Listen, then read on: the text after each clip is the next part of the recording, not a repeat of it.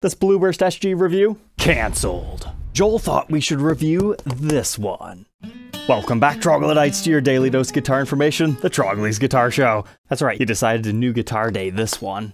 I wanted to see the TVO in person, so let's go ahead and check this one out. It's like a dark mustard color. I really like these because they do look similar to like some of the custom shop offerings, so it's nice that Gibson USA spiced these up. We've got that finish on the front, it's also matching on the back, and we've got it on the back of the neck. It's just that whole limed mahogany thing. But it's first utilized on juniors and specials of the Les Paul varieties. Now, what does TV yellow actually stand for? Some people say it's translucent varnish, other people think it's TV based off of TVs actually having this limed mahogany color to it. As far as I understand, that is the most correct version. The popular myth surrounding them is they appeared better on TV. However, I'm pretty sure that one's been heavily disproven at this point, but most people still view it as gospel. So let's do a quick recap in case you missed the previous episode. Recently, Gibson gave the SG model lineup an overhaul. Well, at least their colors anyway, with 6 new options. You get Pelham Blue Burst, Cardinal Red Burst,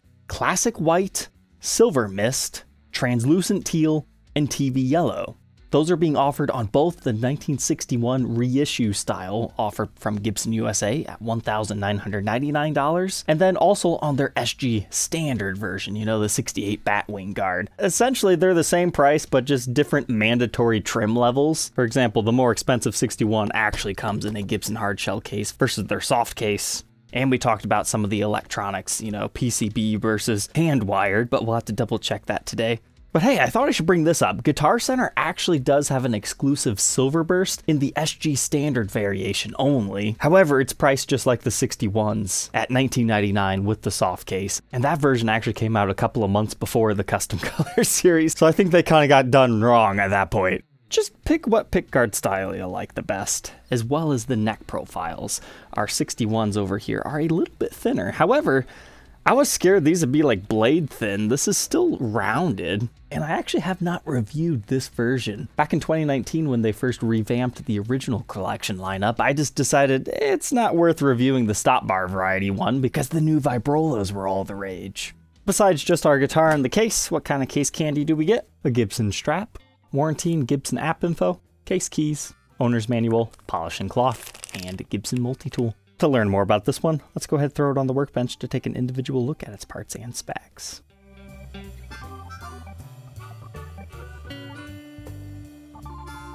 Let's go ahead and start here with our pickups. We've got the Rhythm 61 in the neck and the Lead 61 in the bridge. If you're keeping track, that is a different pickup set than what we saw in the 68 style. That had the 490R, 490T.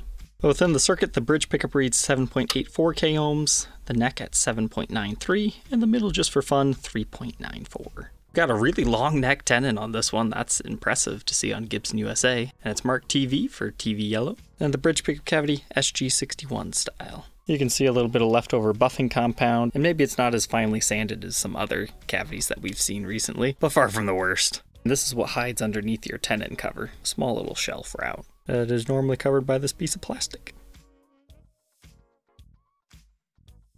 Now, when I first unboxed this guitar, I was a little bit scared because it looked like the bridge was completely decked down, but yet I still wanted a little bit more downward adjustment room on the action. So I was scared I wasn't going to be able to do that. So I was looking at it and it looked like the stud was just like so thick right there. Maybe that's why I wasn't able to adjust it further. But if you look at the bottom side of the thumb wheels, they're actually hollowed out, so that doesn't matter at all. So what you're actually seeing here, instead of a completely maxed out bridge, it's just partially covering the stud. So we can actually go all the way down and touch the body, so you do have some downward adjustment left on this. Because to my surprise, when I took the strings off, I was able to lower it like another 2 turns, and then it was just completely buzzing off the fretboard. This is about 1 turn from the bottom here, and it's playing fantastic now.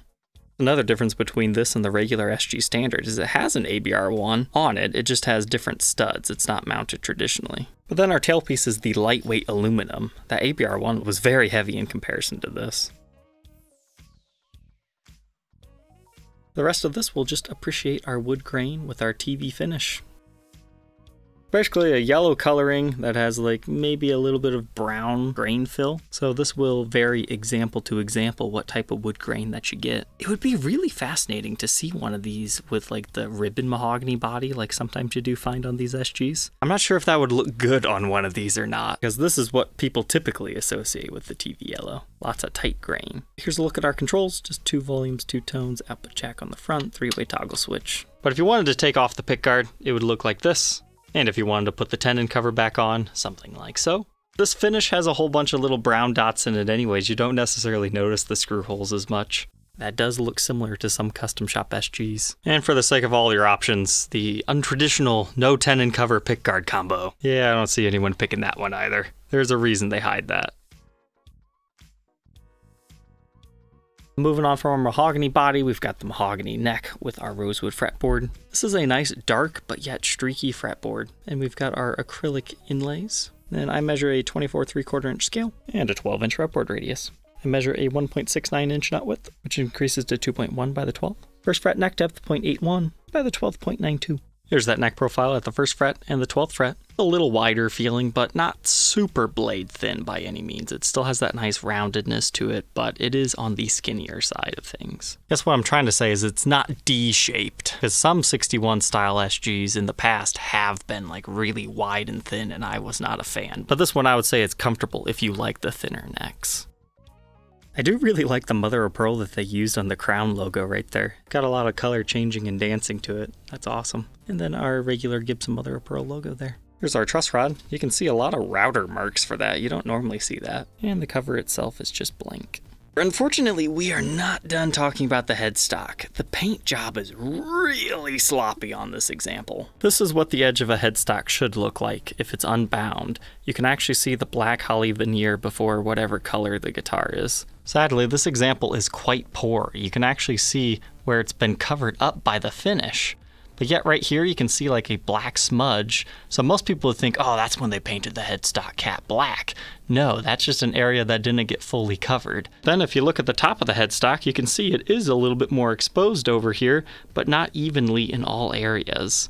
So this finish must be hard to control, or somebody forgot to scrape the edge of this one, which is probably more so the case. So that makes this edge look a little bit sloppy as well. But this side is by far the worst when you get down here. You see how it's only exposed right there? It makes it look like a random black paint splotch. So I think this one might have forgotten to have gotten scraped.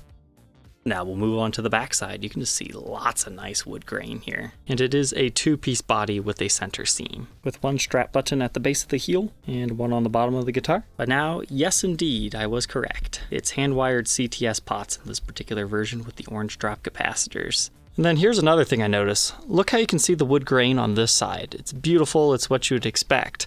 Over here, it looks like the TV yellow finish got like shot a little bit too heavy in the cutaway to the point where you can't see the wood grain anymore.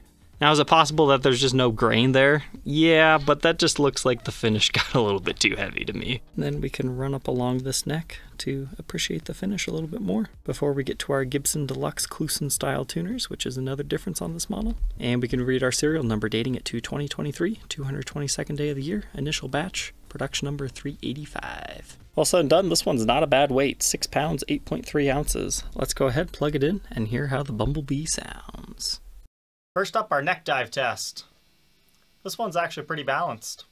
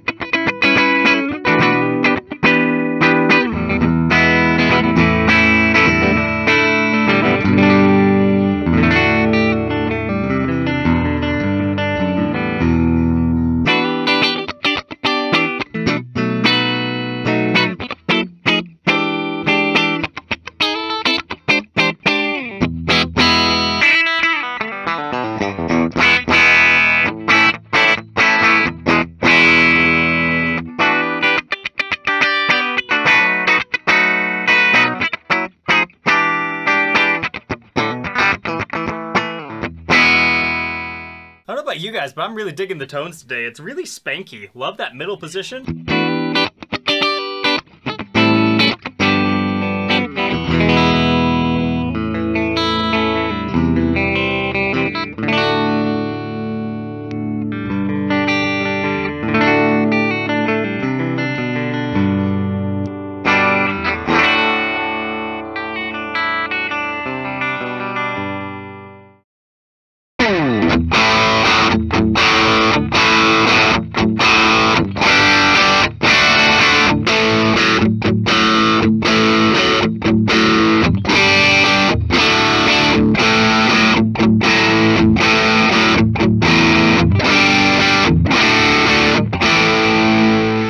That neck pickup's really full.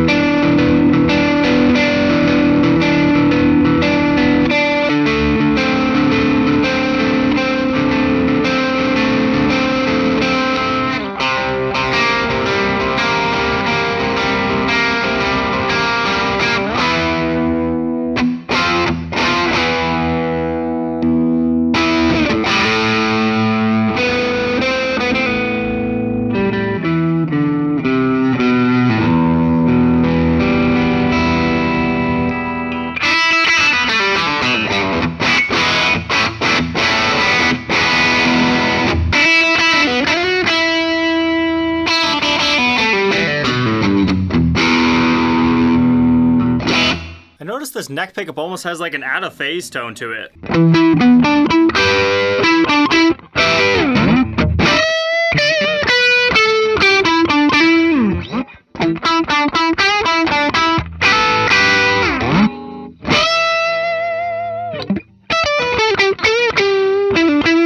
Nearly all the positions have that certain quack to it.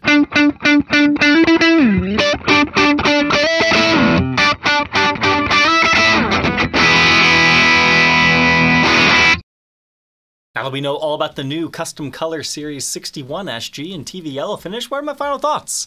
Did we have a little bit of QC issues with the finish? Yeah, however, it plays and sounds fantastic, so I'm willing to overlook that. And I talked to the new guitar dayer and he was okay with it as well. The big shock factor this time really are the pickups. That sounded really good, and maybe it's just because I'm in the mood to play guitar tonight. They just had like a certain quackiness to them that worked really well. Another reason why I'm glad I tried it is the neck is nowhere near as thin as I thought it was going to be. I would still suggest trying one of these at a store because you might find that you enjoy it because it is rounded. It's just not quite as full as the SG standard. It's thin without being overly thin. So at the end of the day, I would highly suggest checking one of these out because there's a lot of things that look just like a custom shop, but they're no longer custom shop money. The Custom Color Series was long overdue for the Gibson USA SGs.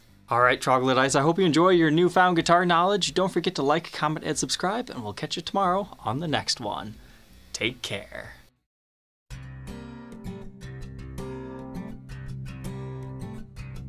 If you enjoyed tonight's episode, consider subscribing. I post videos like this every day. And you might even enjoy this next one.